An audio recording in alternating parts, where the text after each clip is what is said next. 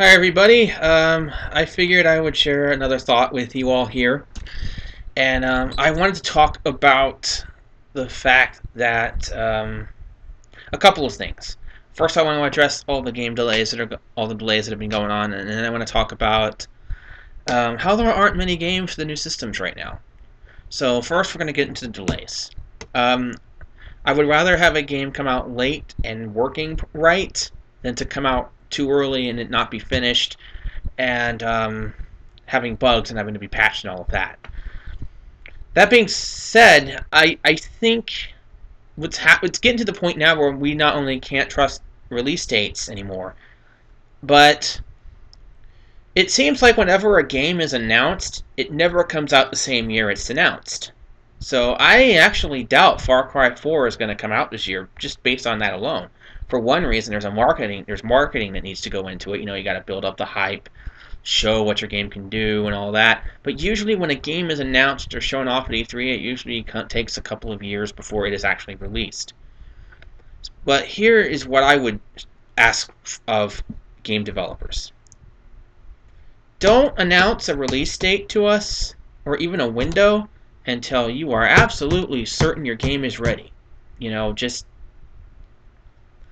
if you're still working on the game, don't tell us, don't give it a release date yet, because chances are you're not going to make that release date anyway, and you're going to upset a lot of people.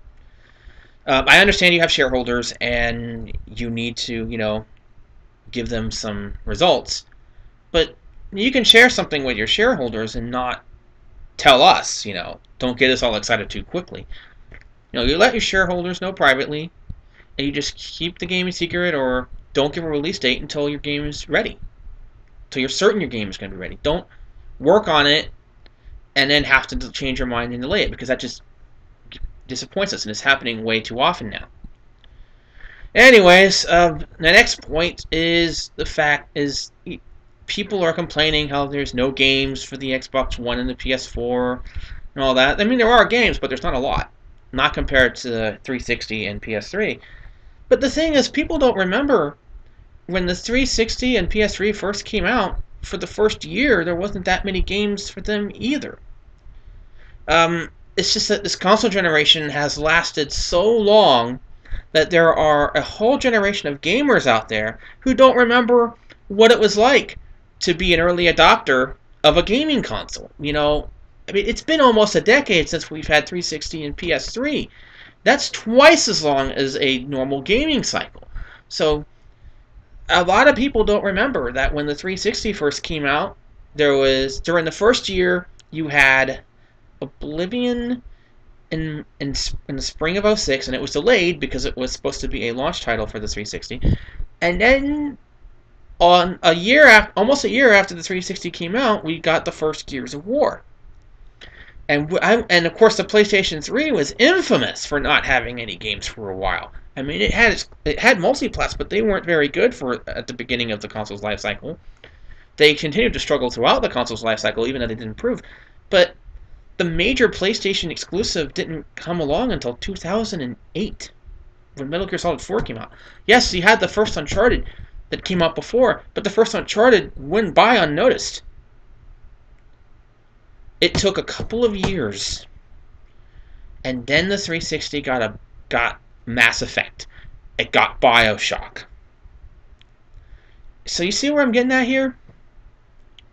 We're at that. This is the first. I call it the first year one drought. It's year one drought of the new console generation, and people just aren't used to it because we haven't had a new console generation in years. And some of you this is probably the first. These new consoles are probably the first consoles you have bought on your own ever, or have bought on your own.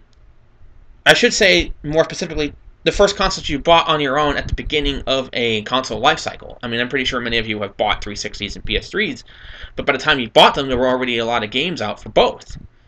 So, honestly, all I can say, guys, is just hang in there. If history repeats itself, which it does, hang in there, the games will be here. In a couple of years, you're going to see the PS4 and the Xbox One sections at GameStop grow, and you're going to see the 360 and the PS3 section shrink. But we're not. These consoles aren't even a year old, guys. We're in year one. It's probably the toughest year to be an early adopter because you want to play your new hardware, and there's not that much out there for it. I mean, but hey, it's not like there's no games for it. I mean, Watch Dogs came out last week. Murder Soul Suspect came out today, although the reviews for it haven't been very good thus far. I've only seen 2 reviews, but they've been pretty blah. Which is a disappointment because I'm actually was interested in the concept of Murder Soul Suspect, but we had Wolfenstein. That got really good reviews. That came out before. I was surprised that Wolfenstein got good reviews, but it did. It's getting really good reviews. So it's not like we have nothing to play. It's just we're just not used to, having a gaming console and not having a huge back catalog of games. And a lot of people, this is their first time experiencing this. Again, it goes back to the 7th generation lasting so long. So just hang in there, guys. Games are coming, and developers, please don't tell us when your game's coming out until you're absolutely certain you can make that release date. I appreciate you taking the time, but because I'd rather have a delayed game that works than a rushed one that does not. But please, it's getting a bit too much, and they keep saying, "Oh, we need time to polish this. We need time to polish this." It's happening over and over again to the point where we can't trust release dates anymore. So don't make a release date until you're certain. That's all we ask. Give that information to your shareholders, but don't tell us yet. Don't tell us until you're absolutely certain that your game will be ready.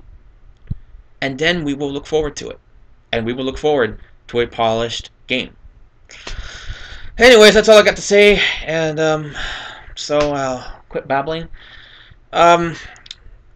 Before I go, I wanted to talk to you guys real quick about my friend Shock to the System. If you're only interested in gaming, stop now. But I'm asking you guys to continue because I do have a request for you. I'll put a link in the description below. My DJ friend Shock to the System was arrested recently, and he is trying to reach a goal of a certain amount of money. And I'll put that in the description below because I don't know it right off the top of my head. But this is the shirt that I'm wearing. I don't know if any of you guys seen him, but he is one of the best DJs, and he was one of my good friends. He was my drummer in my band back in the day, and he is just a phenomenal guy all around.